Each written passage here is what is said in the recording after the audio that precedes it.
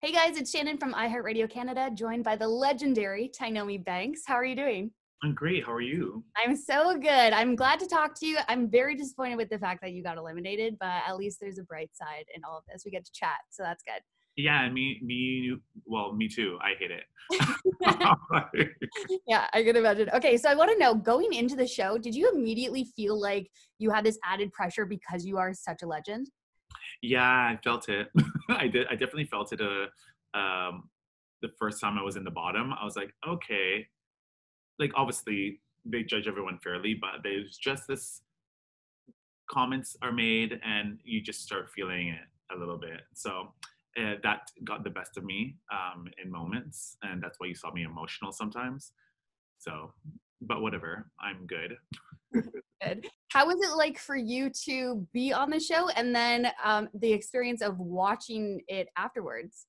Oh, two different things, right?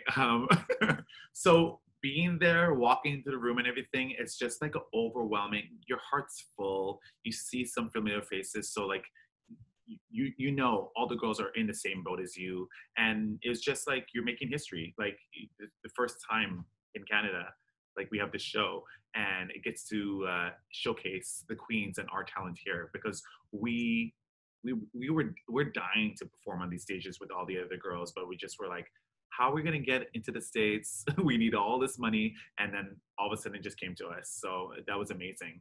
And now, watching myself, there was some rough moments, like the acting challenge. I was dying.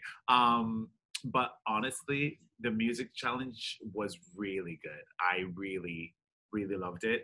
Despite being in the bottom, one of my favorite episodes. I had so much airtime, so much funny lines, so many funny lines I had, everything. So it's just a great show all around. Yeah, and that's so good. Yeah, I totally agree with the music challenge. That's so true. You killed it. Okay, Yeah. was there, speaking of like knowing some contestants and not knowing some, was there a contestant that you were up against that surprised you with how well they did throughout the show? Um, you know what? We're friends and everything.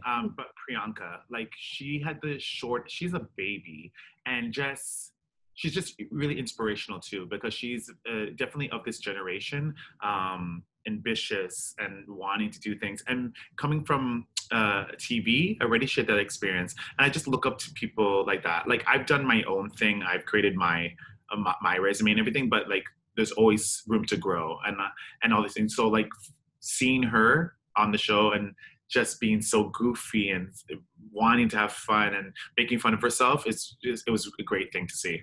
Yeah, I totally agree. I actually went to college with Mark and I thought the exact same thing because I was like, oh, I've known you since before you came out. And now you're like this Priyanka. Like it's so insane just to see It's international. She's like, bye, show. I'm going to go international. Yeah, exactly. What do you think is the biggest thing that you learned from being on the show?